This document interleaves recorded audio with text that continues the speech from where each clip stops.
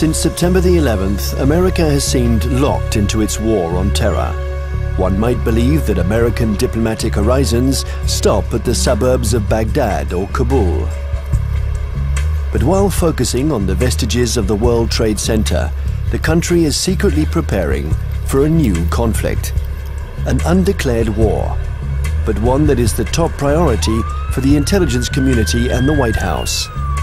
Ahead of Al-Qaeda, more important than the quagmire in Iraq, the Chinese threat, America's new war.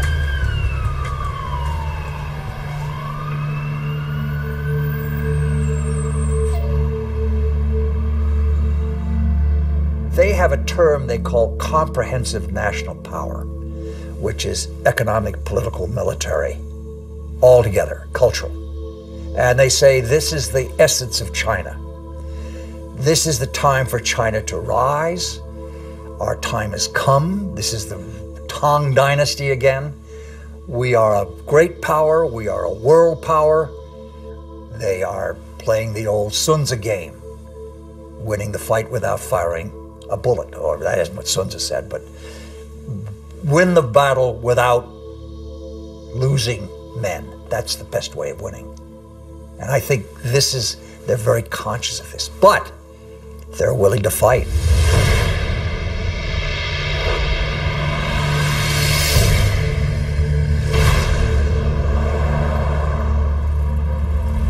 The world will, run by three first-class countries.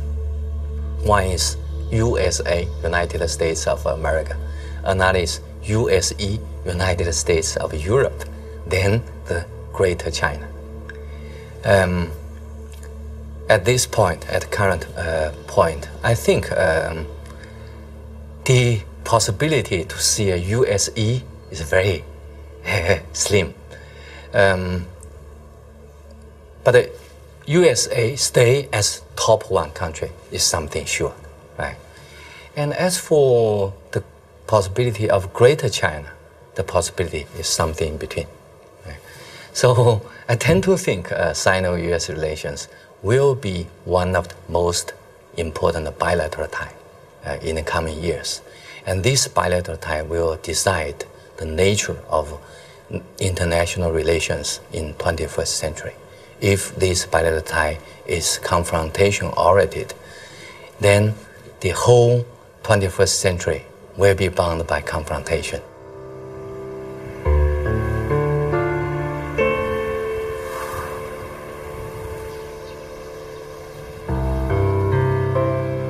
Kinmen Island, the actual frontier between the two giants, and where the ultimate confrontation may take place. This little island belongs to Taiwan, but it is only 2 kilometers from the Chinese coast. From here, one can see the inaccessible banks of Fujian province, where hundreds of ballistic missiles point at Taipei.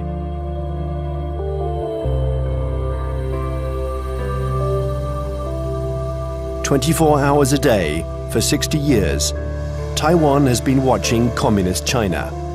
This island, regularly threatened by Beijing, has been bombarded thousands of times. It has never surrendered. America has sent a message to Beijing. The fall of Kinmen would lead to a direct confrontation. We're in the Strait of Taiwan. It's here that a military clash might one day break out.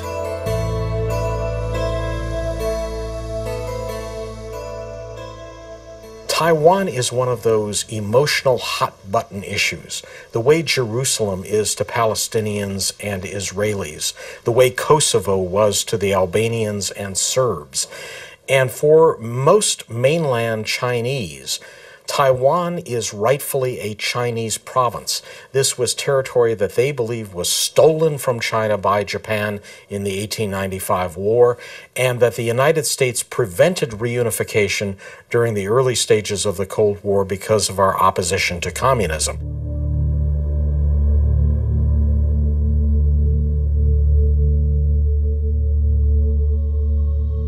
In 1996, here in the Straits of Taiwan, China and America engaged in their biggest military standoff. The ongoing elections in Taiwan annoyed the regime in Beijing, so the Chinese army decided to launch huge military maneuvers to test the Americans' reaction.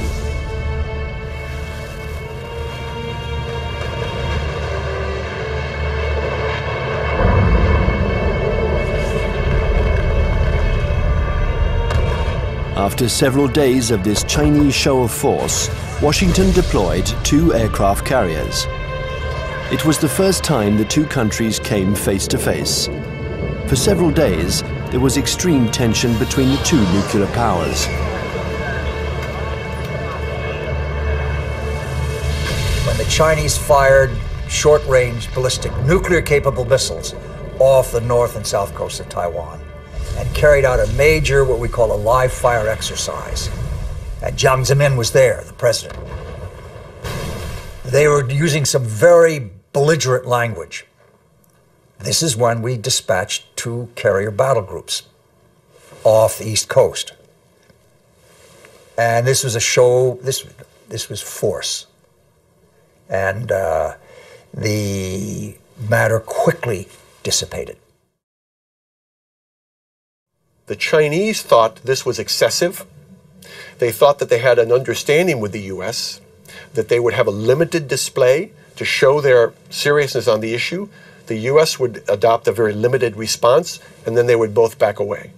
They regarded the deployment of a second carrier as excessive and in some ways as humiliating to the Chinese, because the Chinese couldn't do much to deter or complicate the deployment of those carriers.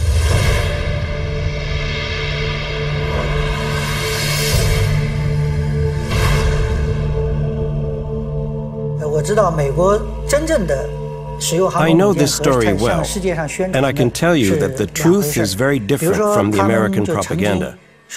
I was there in 1996. The Americans had promised to send an aircraft carrier to Taiwan for Election Day to protect Taiwan. But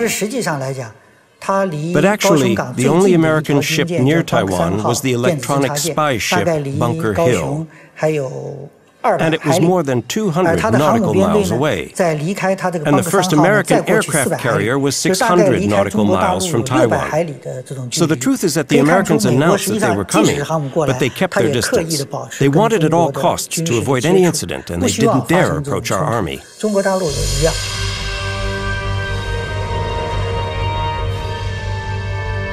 Even if the Americans didn't take much of a risk, in the eyes of the world, they reaffirmed a sacred principle of their foreign policy. They support Taiwan. And they will continue to do so, regardless of China's growing power. I think believes Taiwan is very important for a number of reasons, not to mention the fact that it's our 8th largest trading partner, our 6th largest market for agricultural goods. It's one of America's most important sources of high-tech semiconductor products. Even though they're imported to the United States via China, they're made in Taiwan.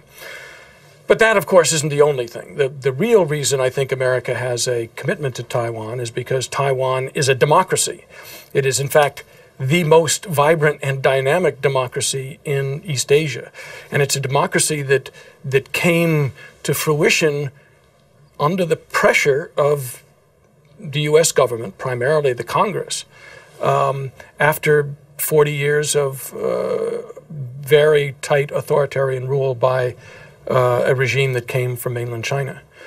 I think, however, the real reason that the United States, especially the Pentagon, is so concerned about Taiwan is that it has been a very strong defense and intelligence partner for the last 50 years, including the last 30 years since the breaking of relations with the Republic of China and Taiwan. We have still maintained a very strong defense relationship and a very strong intelligence collection relationship with Taiwan.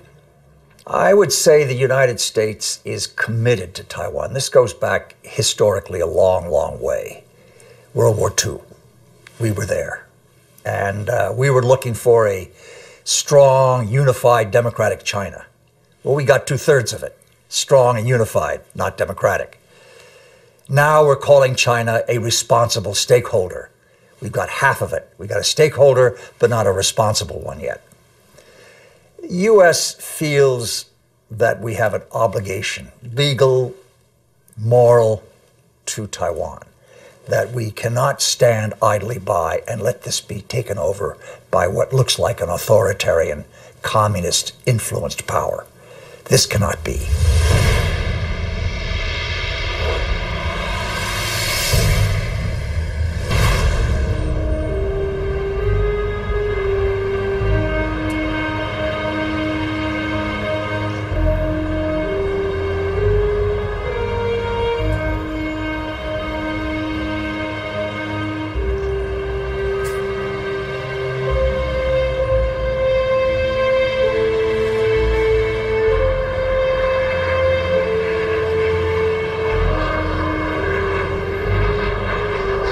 Taiwan, an island of 23 million inhabitants, 250 kilometers from the Chinese coast, is today the most explosive strategic issue between China and the United States.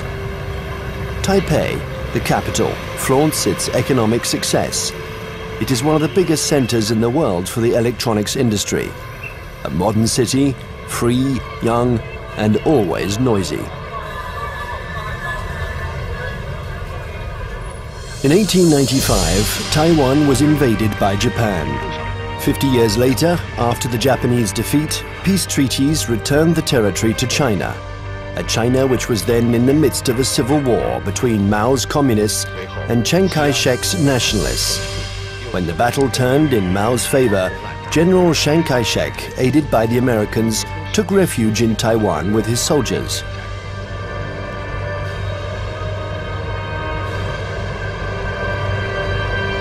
Since then, two Chinese governments have coexisted. In Beijing, the communist regime that controls the entire mainland. And in Taipei, the nationalist regime, having become little by little a democracy, calling itself the Republic of China, which rules only Taiwan. Officially, these two governments both claim to be the legitimate representatives of all the Chinese. Taiwan is not recognized as a state by the UN. Only 20 small countries maintain diplomatic relations with the island. A fragile independence, while Beijing still considers Taiwan as the 23rd province of the People's Republic, a rebel province that the regime intends to reunite with the motherland. I would say two major motivations. There are many others, but two major ones. The first one is national pride, unification of China. They are committed to this. This is a strong emotional drive in China. And you don't downplay it. It's real. It's powerful. The second is strategic. They know through history, if Taiwan is in unfriendly hands, that China is very badly affected. If you turn the globe around, and if you were the Navy commander of the Chinese armed forces, then you will see the only way to protect my coastline is to extend our defense and power projection capability far away from our territory. Why I need to do that? Because the economic center, financial center, education center, production center of today's China is all on the coastline. So the Navy's mission is to make sure that nobody touched this so I can continue to grow. To go out, you have a big stone right there. You can go other places, but there is a stopper, a stone blocking your way, and that's Taiwan. Now, Taiwan depends on the outcome of elections that could change its executive power and stock market risks that can endanger its economy. Beijing, nevertheless, has understood that whatever the mood on the island, especially when it is favorable to political reconciliation, the strategy must never change. Imperturbable, the communist regime continues. On one hand, to offer Taiwan favorable business privileges on the mainland. On the other hand, it regularly reiterates its military threats. If the Taiwanese are too insistent about their desire for independence, they're going to have to fight for it. Whatever Taiwan's political tendencies, Beijing's position doesn't change one iota.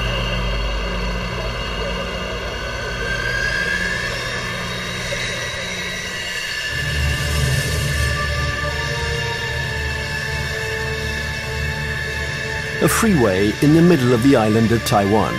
In a few minutes, it has been transformed into a landing strip. The population watches this military exercise. They're used to it. French Mirage 2000 and American F-16 jets land and take off with an enormous roar.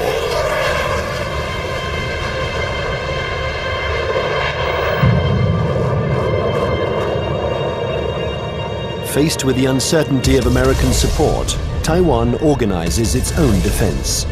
Everyone knows that the airports will be the first target. Strategists on both sides of the strait affirm that the war will first begin with an air battle.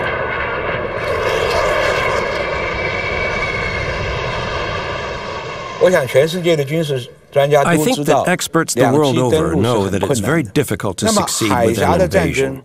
We still remember Normandy. In a strait like ours, it's what's in the air that will make the difference. And we've always tried to keep a strategic advantage over China, our air superiority. But with the Chinese missiles, this equilibrium has been put into question. They can destroy our airports, and if they are destroyed, we lose our only advantage over China, our air superiority.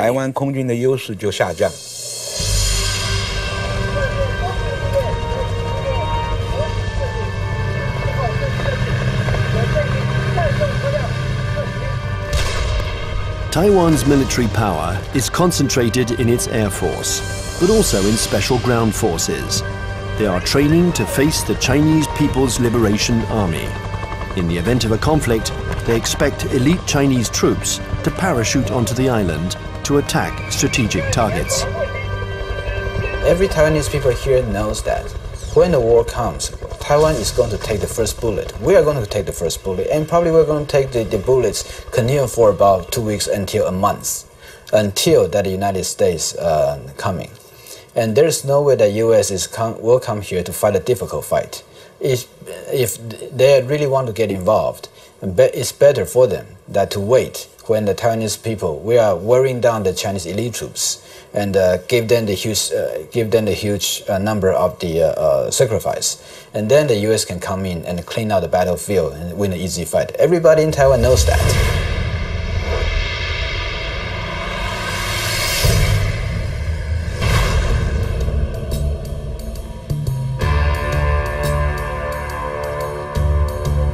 In Washington, the scenario of the next confrontation is a constant preoccupation. They know that Chinese military power has increased significantly, but how the Pentagon will react in case of a new Taiwan crisis remains a mystery. It's certainly not automatic, the support for Taiwan. It never has been. The United States has always maintained a policy of so-called strategic ambiguity, in which neither Beijing nor Taiwan can know clearly what the U.S. response might be under any given set of circumstances. I think that 10 years later, from 1996, the missile crisis in the Taiwan Strait, to 2007, we would approach the Taiwan issue with a little bit more caution. We would approach the Taiwan issue with a lot more caution. What this means, I think, is that we would be probably resupplying Taiwan by air. We probably would put a active duty military contingent on Taiwan rather than risk putting our ships in harm's way. Coming away from this crisis, the U.S. has concluded that I think there's been problems in what they've concluded. The U.S. has concluded that the Chinese were somewhat intimidated by the U.S. deployments, and that, in fact, they now know the U.S. is very determined to use force, if necessary, to ensure peace and stability in the Taiwan Strait. In fact, however, I don't think the Chinese were all that intimidated by the deployment of the carriers. What they were is it strengthened their resolve to acquire capabilities so that they won't be intimidated in the future.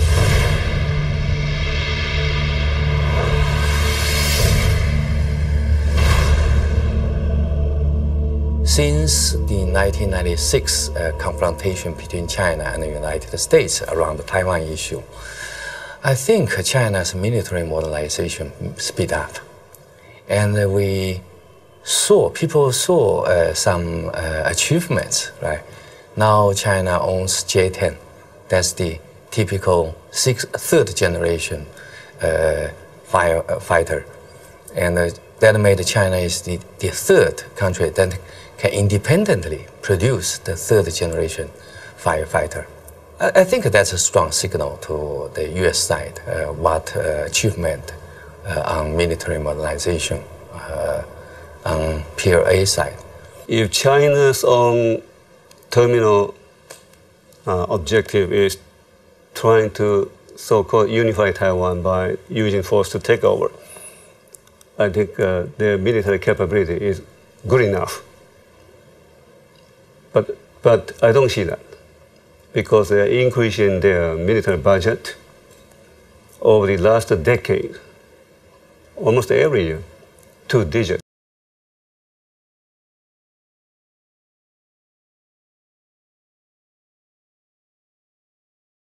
And their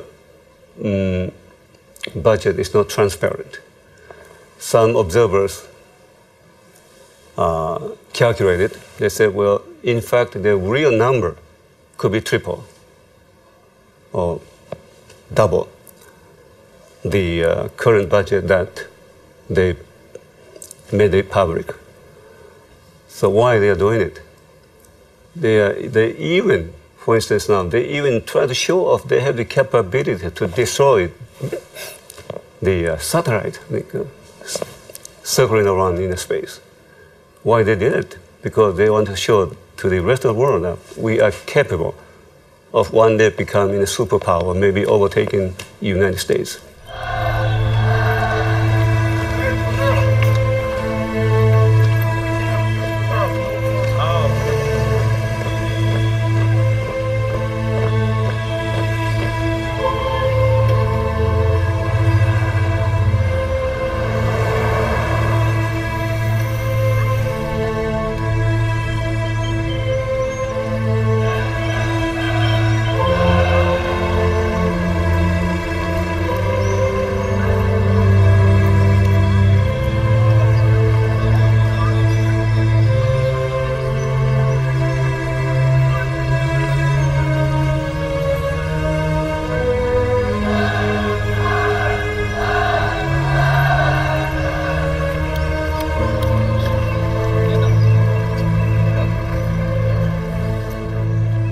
Frankly speaking, the status quo balance of power is still strongly in favor of the United States.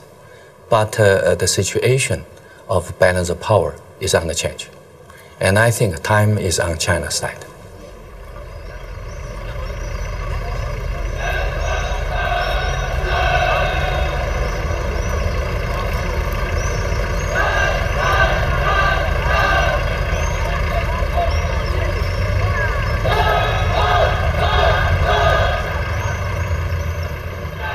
Since the 1996 crisis, the United States and China have often had occasion to test each other's resolve.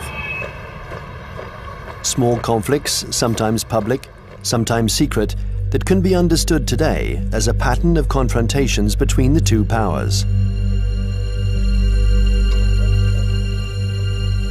On May 7th, 1999, in the midst of the Kosovo War, NATO bombed the Chinese embassy in Belgrade. 3 Chinese people were killed.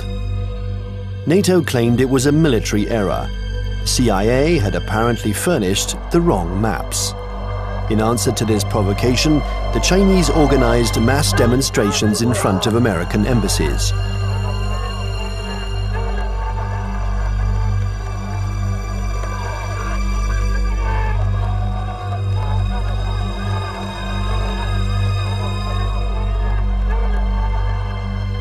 Less than 2 years later, China had its revenge.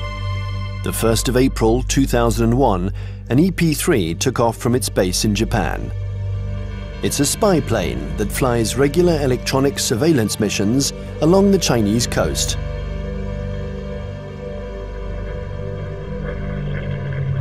After 6 hours of flight, while still in international airspace, the American airplane was intercepted by 3 Chinese jets.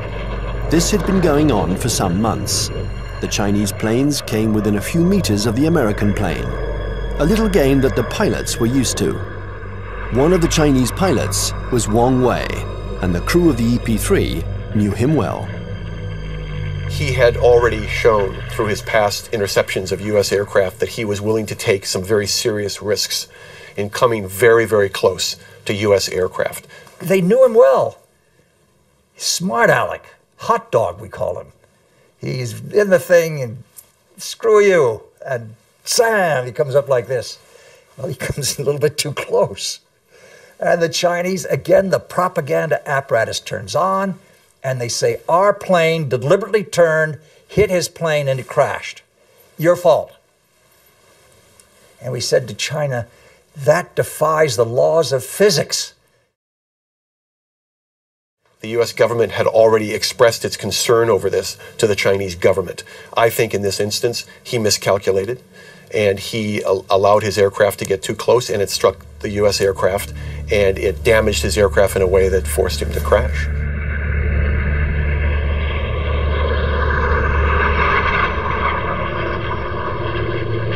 The Chinese jet plunged into the sea. Its pilot was declared missing. The EP-3 was seriously damaged. It was forced to make an emergency landing, but the closest airstrip was a Chinese military airbase. The airplane succeeded in landing there, but it was now in Hainan, and the crew was immediately taken prisoner. Our air crew is immune to PRC jurisdiction. For the next 10 days, China and the US would perform a diplomatic ballet, each accusing the other of responsibility for the accident. Beijing refused to liberate the crew. This bought time for their military experts to inspect and dismantle the American airplane, which was jam-packed with secret defense equipment. Oh, they got the equipment from the plane and they studied it and took all these things from it. Yeah, they got something. But I mean, it's no big deal. Finally, 10 days later, a letter from the US ambassador apologized for the death of the Chinese pilot, and the crew was freed. What was left of the EP-3 was loaded onto a huge Antonov transport plane. Direction, the United States.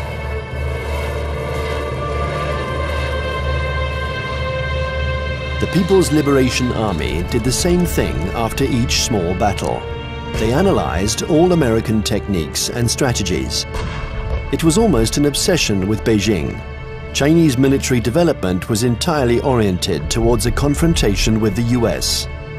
In 1996, China understood that aircraft carriers were the main threat, so they tried to develop arms to counter them. There are several things that the Chinese have done over the last several years that play to this capability. One of them is they have developed a larger number of more sophisticated submarines, diesel submarines. And contrary to what a lot of people think, many diesel submarines are quieter than many nuclear submarines. They're very hard to detect.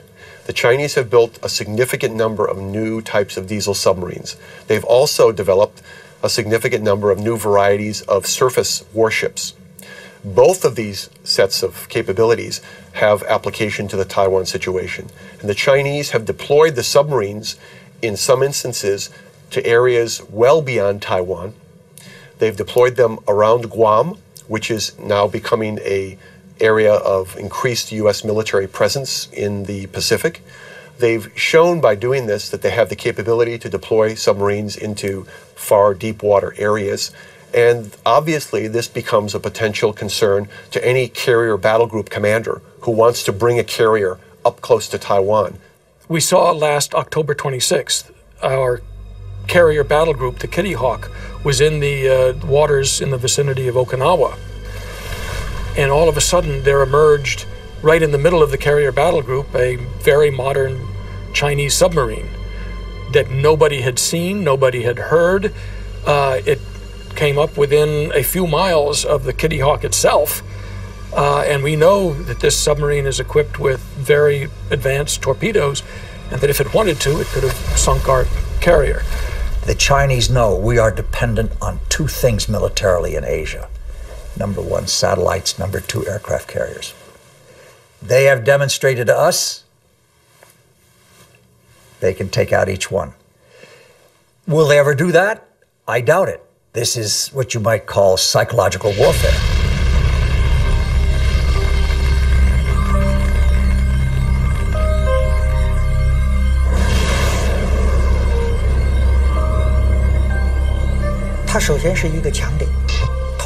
Satellites are an American strong point.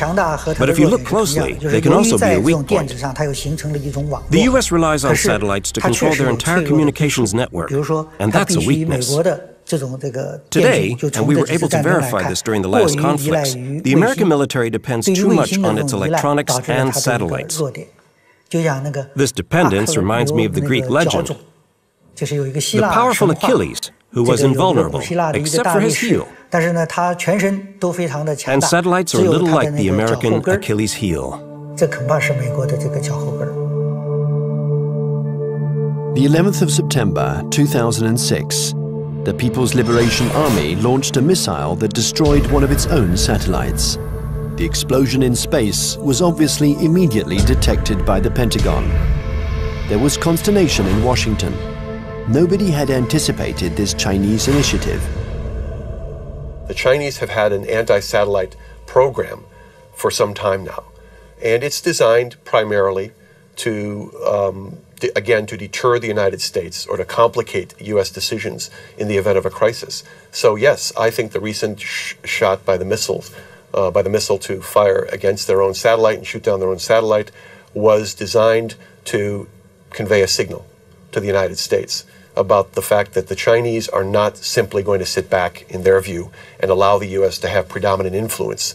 They are going to try to influence the situation, in this case, in sort of an asymmetrical way, by threatening what is regarded as one of the critical areas of U.S. surveillance. The Chinese army has also developed another system to blind American satellites. These are giant lasers that don't destroy them, but blind them enough to make them useless. This isn't science fiction, but a technology that is already in use. And then there exists a still more terrible weapon, a weapon that the Americans and the French have already mastered. Its development was a priority for the Chinese army.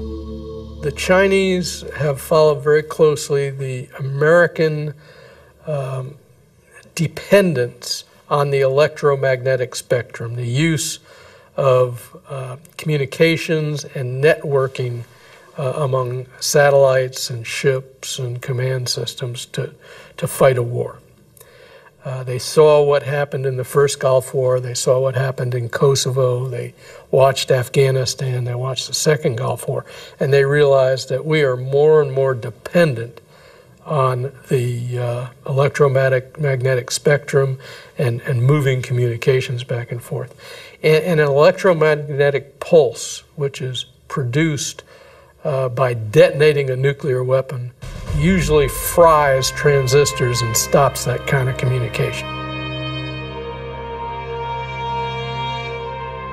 An electromagnetic impulse weapon uses a nuclear explosion to generate an electromagnetic wave. When this wave hits boats or planes, it instantaneously destroys all electronic equipment. No one dies, provided they are far enough away from the nuclear explosion. But the American battleships, totally dependent on electronics, would immediately be disabled.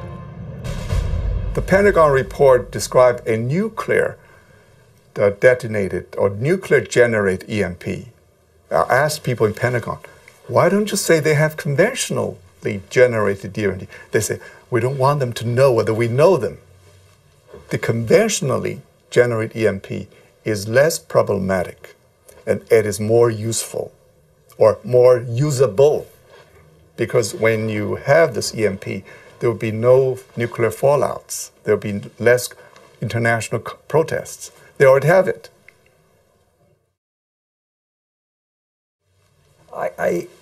Yes, it is like shooting down the satellite, getting the submarine under the aircraft carrier, EP-3 incident off Hainan. It is, look, we mean business. You pay attention to what we're doing. We're publishing the figures that our military budget is going up because we are creating a strong defense against you. China's developing power isn't only military. The regime has understood that it has to make use of every citizen, every business, every organization in its confrontation with the United States. An arms race wouldn't make sense against Washington.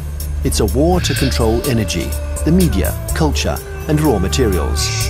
And facing an America that overconsumes, that is deeply in debt, an America weakened by its own excesses, China counters with its best weapon, its breathtaking economic growth. The new threat isn't the classic military threat, direct confrontation between one country and another. Today it's no longer guns against guns, airplane against airplane, or tank against tank. Confrontation takes many forms, in many different areas. For example, in finance or the media, there can be attacks in all these areas. The object of these new kinds of conflicts is the same as in a conventional military confrontation, forcing the enemy to accept certain conditions. It's still war, but war today goes beyond this military domain. It's what we call an unrestricted war. One has to learn to decode the battles in this new war. Sometimes they are small events that seem harmless at first. Thus, on February 27, 2007, the main American stock indexes plunged.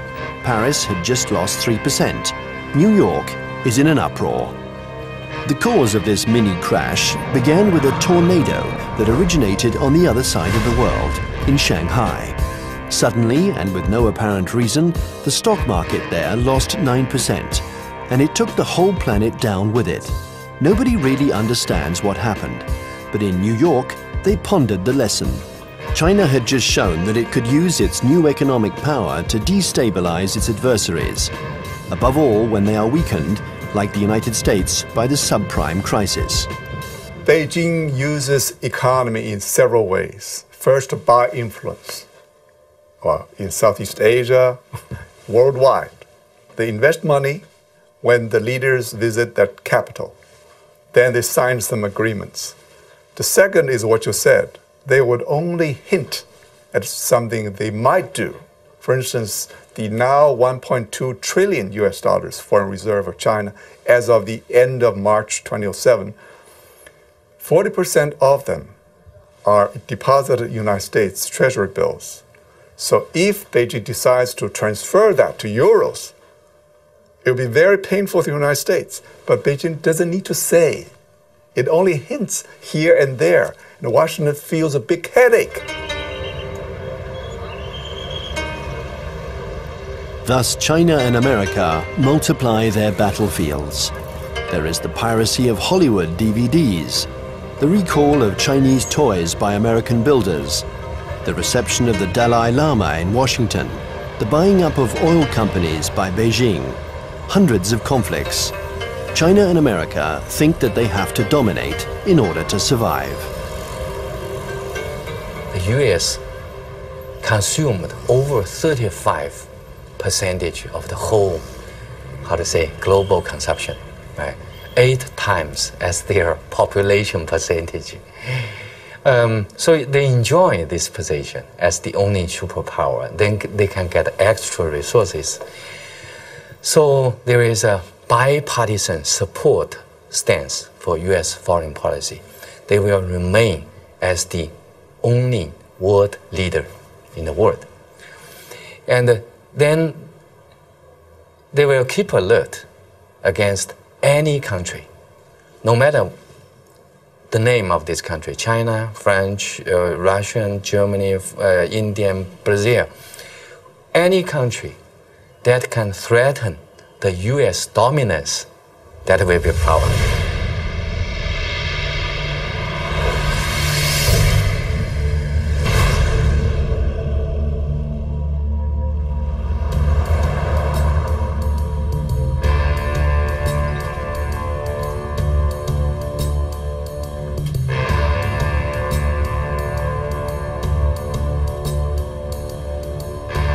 In Washington, China has become the major preoccupation of every administration.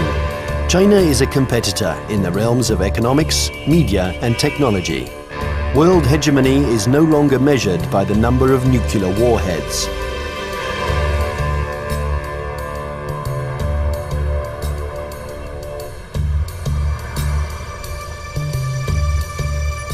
Congress has even created a permanent investigation commission, unique in its kind, whose mission is to study the economic and security challenges posed by China. Russia never got that kind of attention during the times of the Cold War.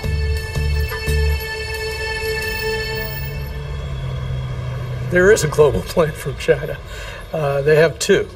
One was started in March 1986, called the 863 program, and one in March 1997 called the 973 program. The first, the 863 program, called the Torch Plan, was a global plan designed to gather and bring to China dual-use technologies that could be used to improve China's technological base and economy and industry while improving its military capacity. And it's an organized thing, you know. Each industry every year from the central government gets goals and targets and objectives and gets told to send people out and go do that. So it is organized, and it's not perfect, but it's organized. And the 973 plan is a parallel designed to improve their capacity in basic research and innovation. People in the States pay too much attention to China. So there are some oversensitive on China. Then this oversensitive leads to a lot of, over-exaggerate conclusion. So that's no good to find the real fact.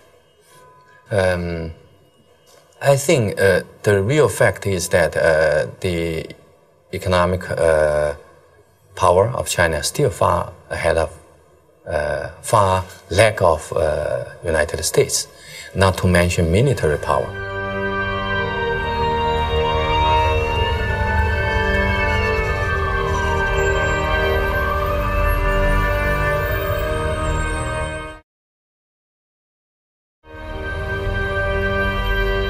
If the French Foreign Intelligence Collection Service goes to a student and says, while you're at Tufts University, we want you to go over to some laboratory and gather this, the student can say, I'm busy. It's going to interfere with my dissertation. If the Chinese intelligence service goes to a student and says, we want you to, you want a visa? You want a passport? When you go to the United States or to France, you will write a dissertation on this, you will work on this project, and you will report back to us, or you'll never get a job in China, or your family will lose its house. Now, they have the capacity to do that. The United States cannot maintain itself as a superpower if we allow our industrial production to be offshored, to be outsourced. And that's what's happening now. We're finding very large amounts of our basic core industries. And I don't mean just like steel. Steel is one of them, copper, basic, resources. But things like semiconductors. And when we find that our semiconductor industry has gone from 12, state-of-the-art wafer fabs to 3, because more and more are being built in Taiwan and Japan and, well, not in Japan, in South Korea. And in China, if we're allowing our, state-of-the-art, cutting-edge electronic science and technology research and development move to China, we can't survive as a superpower.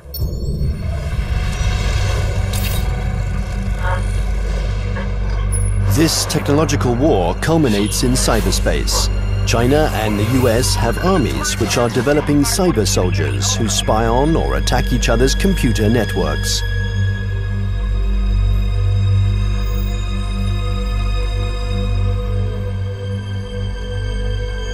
In March 2006, the US State Department decided to buy 16,000 computers from Lenovo, the Chinese company that had just bought out IBM. Some of these computers were meant for networks that circulate secret defense data. Larry Wurtzel and his commission intervened to stop the delivery.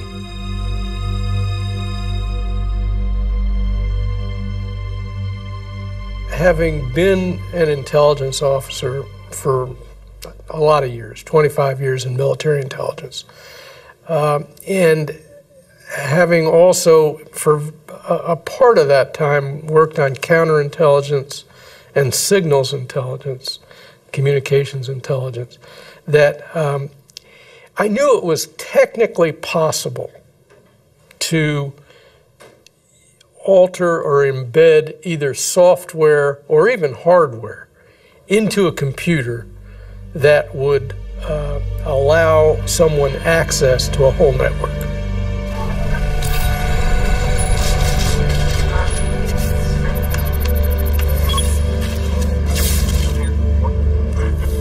The entire Bureau of Export Controls of the Department of Commerce was attacked and shut down by, turns out, hackers from China. The State Department itself lost a bureau and all its computers by hackers from China. The National Defense University of the United States had its computer systems shut down, and the Naval War College had its computer system shut down. Other computer systems, government computer systems, have been attacked. And I think General Cartwright, the commander of the U.S. Strategic Command, has recently testified in front of Congress about this. So I knew these things were going on. There's more going on that we learn about on the Commission because we do have access to classified information. I can only say that in many cases, the United States knows these attacks are coming from China and knows that they're coming even from specific organizations in China. But I can't go into the details on who. The war on the internet is as old as the internet itself. And one can't say that this was a Chinese invention. In America, the CIA and NASA employ 25,000 people to work on the internet. They have the largest internet surveillance and listening centers. So it's true, war exists on the internet. The war has begun without a single missile being fired, without the world noticing. The war has begun in all of these new technologies.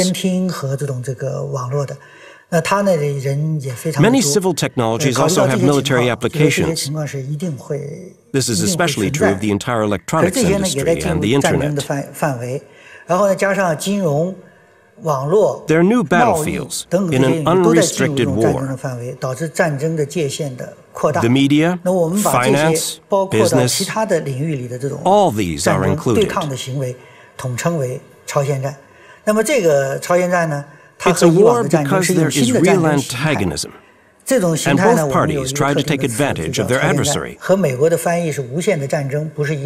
It's a new form of war, the unrestricted war.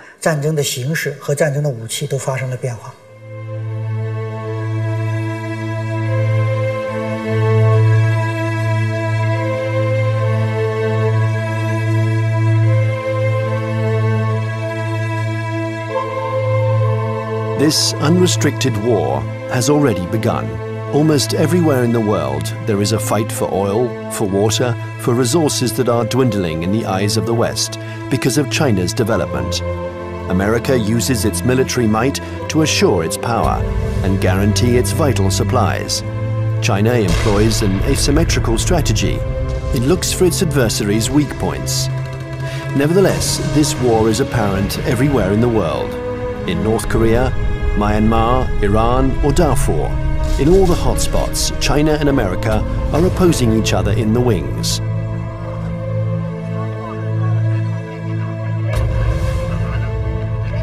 remember the words of Deng Xiaoping: there cannot be two tigers on the same hill.